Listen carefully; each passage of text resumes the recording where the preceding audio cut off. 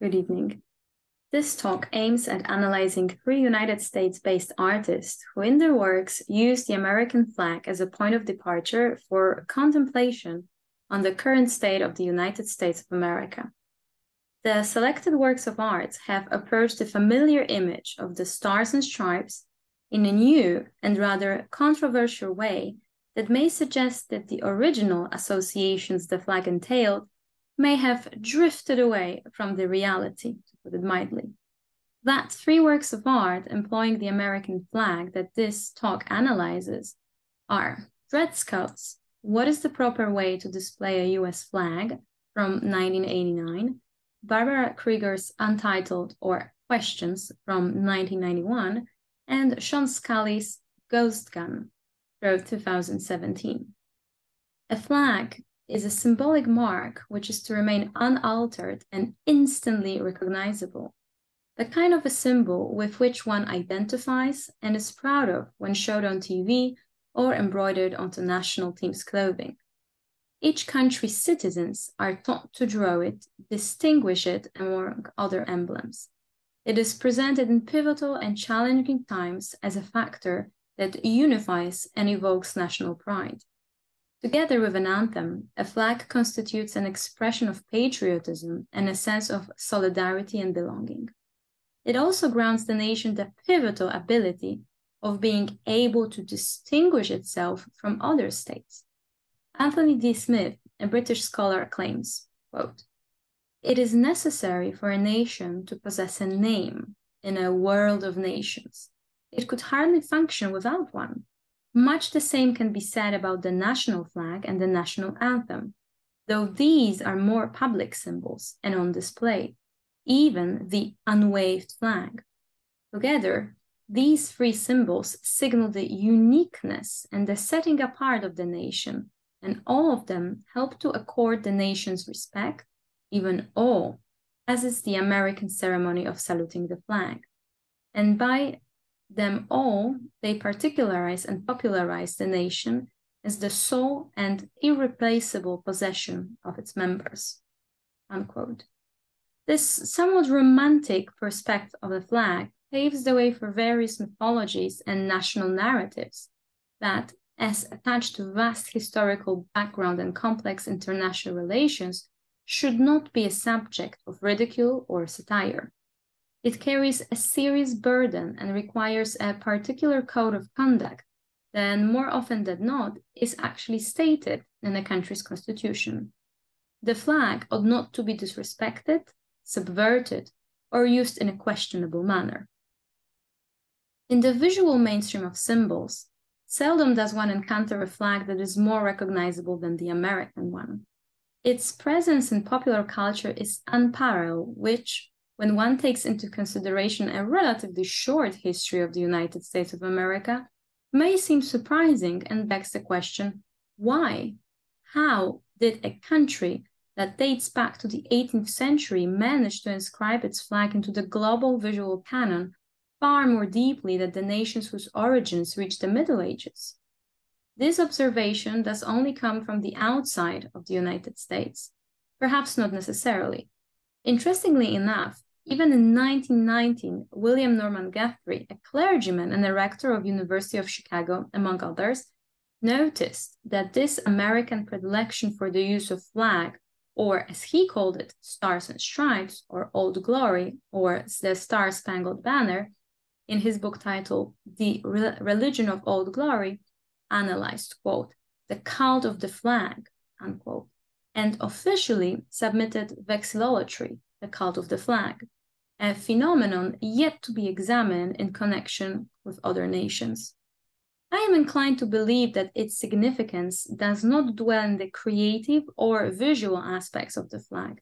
It is not surprising in its form, as it is, as a majority of the flags, a rectangle with various geometrical shapes on it.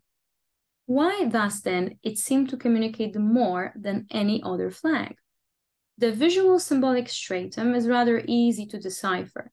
The stars represent the 50 states of the Union, while the stripes stand for the original 13 colonies. Thus, its power to evoke, stimulate, and/or maintain patriotism must come from either another layer of meaning that has been arbitrarily attached to it, or from manipulating or tampering with the existing one. This talk presents and analyzes 3 works of art that employ and creatively manipulate the fabric of the American flag. Not only do they subvert mainstream mythologies and narratives, but also communicate an alternative interpretation and reflections upon the nation. Clearly, such a banner is a significant cultural artifact, and its meaning is virtually impossible to alter, yet, by means of creative artistic techniques, the highly romanticized narrative disseminates and proves that no construct, including a flag, is immune to scrutiny and at times ridicule. A flag symbolism resonates with various, often contradicting tones. It is present in school, government's building, and raised at important sports events to remind people of their country and evoke a sense of unity. But it also may be aggressively waved by members of Ku Klux Klan or radical nationalists. It may be a source of pride as well as a misconstrued self-identity.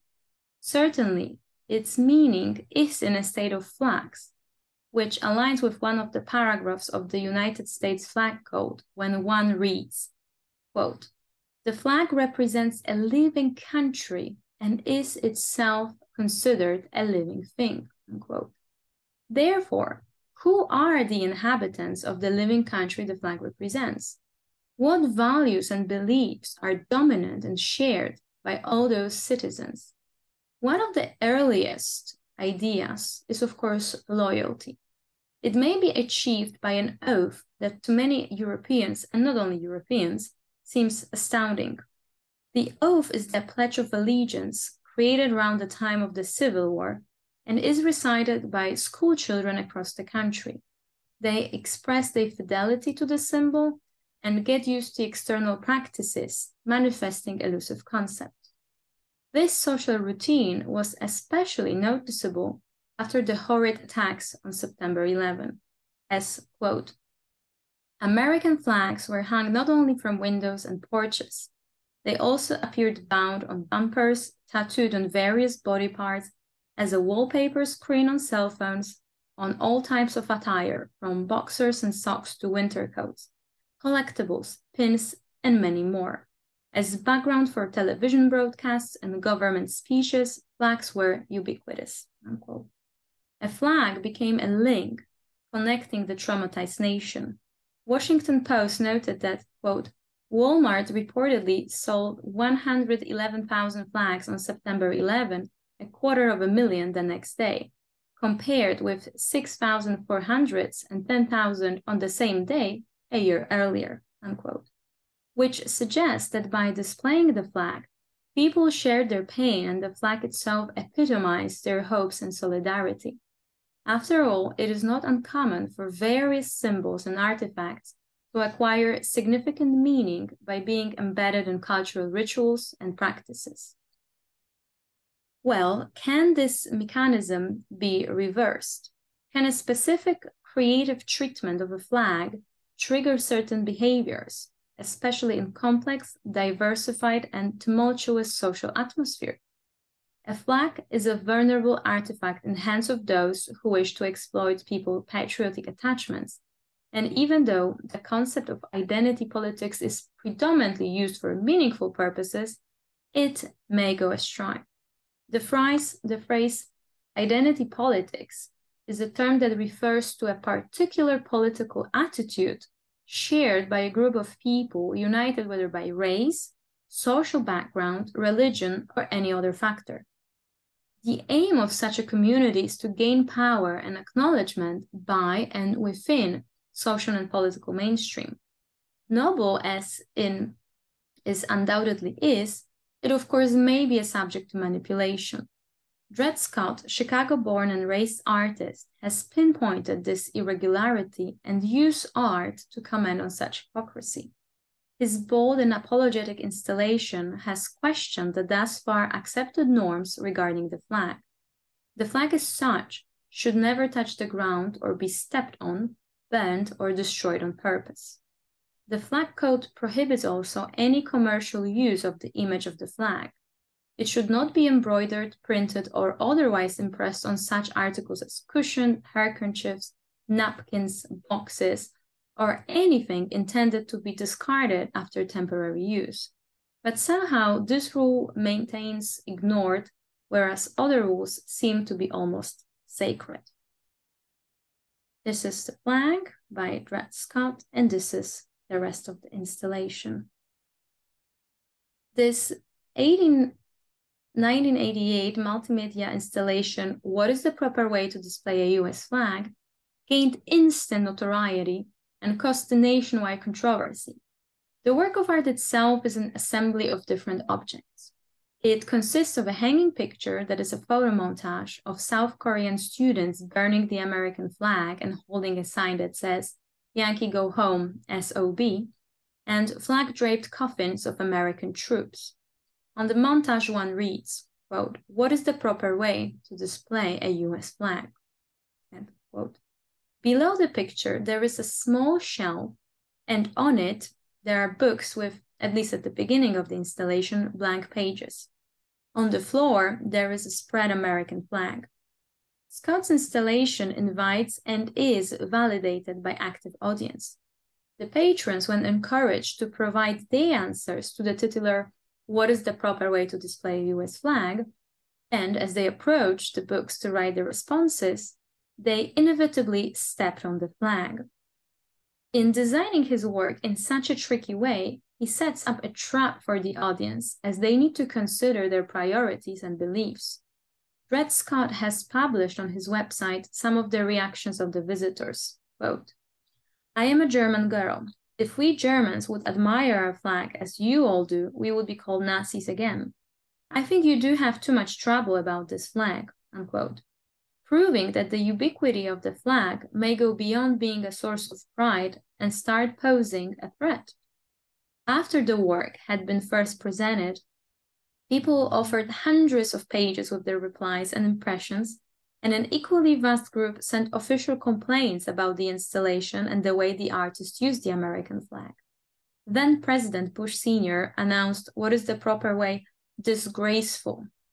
This led to the US Congress passing legislation aimed at protecting the flag.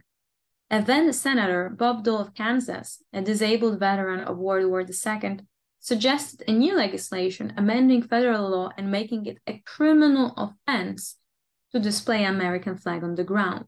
He claimed, quote, now I don't know much about art, but I know desecration when I see it, unquote. To oppose such strong political reactions, the artist with several other people burned American flags on the US Capitol steps. Artists' actions invite the sensitive conundrum. Should any work of art, regardless of its form and objectives, be banned by the law? Scott's installation could be read in Deleuze and Guattari's terms when an assemblage serves as a methodological tool or a point of departure for realizing and further examining social intricacies and complex rhizomatic relations.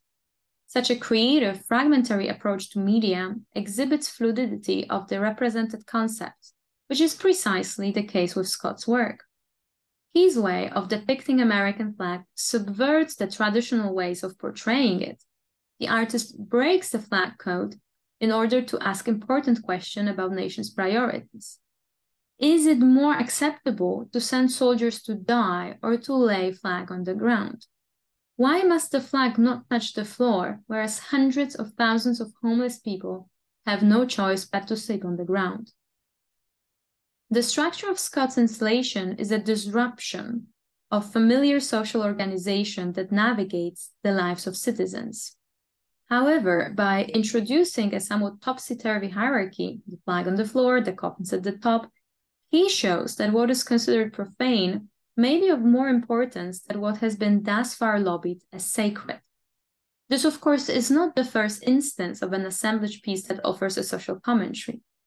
Daniel Miller and Heather Horst, scholars and editors of digital anthropology, demonstrate their study of a mobile phone in Jamaica and its people. They claim corresponds to the idea behind the assemblage. Quote, There is no fixed thing called a cell phone or fixed group called Jamaicans. Rather, this book will seek to find out why Jamaicans have become in the light of their use of the cell phone and what the cell phone has become in the light of its use by Jamaicans, unquote. Assemblage and installation art also allow its creators to formulate new statements using everyday objects and in so doing, revising the status quo. The question that Scott is really asking is about the nation's priorities. If the state lets millions of people without homes sleep on the floor, should a flag be really held in higher esteem? Certainly, one of the American core values is freedom, the struggle to obtain it, the fight to keep it, and a constant will to defend it. Scott's installation is an expression of such freedom of speech and artistic expression. His case, as well as other artists who decided to contemplate the construct of American flag and patriotism, and did so in a controversial manner, reveal a certain paradox. A work of art that to many may constitute a defilement of a beloved symbol is indeed protected by what that symbol in question represents, as it is expression of freedom of speech under the First Amendment to the United States Constitution. American writer and journalist Walter Isaacson noticed this irony, quote, "The flag is so revered because it represents the land of the free, and that freedom includes the ability to use or abuse the flag in protest," unquote. This is why the attempts to protect the Star-Spangled Banner have proved to be futile. In 2005, for example, Hillary Clinton co-sponsored a bill that would fine and even imprison people who commit desecration of the flag. And in 2016, President-elect Donald Trump tweeted, quote, "Nobody should be allowed to burn the American flag. If they do, there must be consequences, perhaps loss of citizenship or a year in jail," unquote. In reaction to post-election protesters burning the Old Glory. They seem to have ignored two earlier cases of such attempts that had Supreme Court uphold the First Amendment of the United States Constitution that warrants everyone the freedom of speech, including political expression, and in consequence allows manipulation of the fabric of the American flag, whether one may find it unpatriotic or shocking. Visuality is without a doubt one of the strongest forms of expression and communication. Linked with national symbolism and a desire to scrutinize the political landscape of one's time, it becomes a powerful phenomenon that is impossible to disregard, especially if the message is distinct and pronounced, as is the case with Barbara Kruger. This representative on conceptual art has been using, among others, cutouts, poster, pop art aesthetics, commercial slogan style, photo montages, and chosen feminism, politics, the notion of power and social injustice as her subject matter. Kruger text-oriented works were one of the first examples of media appropriations works in the 70s and 80s, and their popularity was due to the recognizable language of TV commercials and ads, as well as their satirizing undertone. Kruger, a keen observer of the American political scene, used the American flag as a reminder of power struggle that polarizes the nation. The untitled work she created in 1991, and there you have it,